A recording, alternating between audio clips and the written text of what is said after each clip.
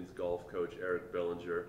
Coach, guys just coming off the Bandon Dunes Championship where senior Chris Cordy really kind of had a special showing, locking in his first top 5 finish of the year. You just want to kind of recap his play a little? Yeah. Chris, last week at Bandon Dunes, 74 the first round, but then he just lit it up after that. He was 10 under the last 2 rounds, shot 66, 66, par 71, and it was fun to watch. I mean, he just played really, really solid golf, played better than anybody in the entire field the final 2 rounds.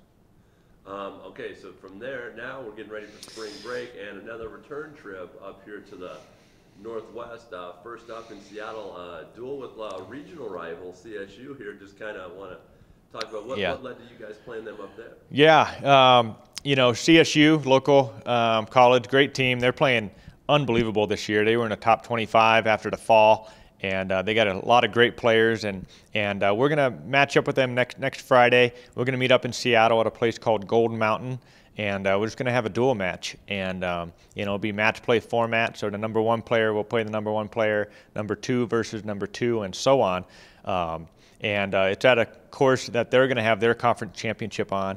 And it's just a great place. We're going to be in the Northwest anyhow for the Ducks, so I thought it would be a great time with our spring break and everything to have a little duel match with Colorado State. Yep, and then after that, it's a little 4-hour drive down to Eugene, and you kind of just mentioned it earlier for the Duck. Yeah.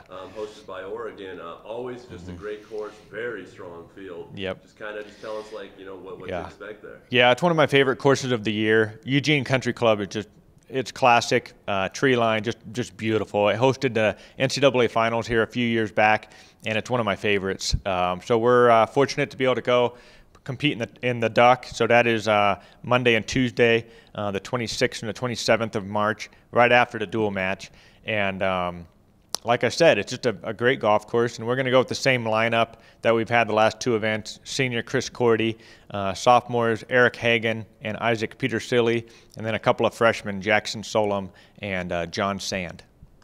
On there, we know Chris has kind of really been hot lately. Recently named Summit League Golfer of the Week there. But kind of a surprise there in the last term is the play of John Sand, turned in his best performance of the year.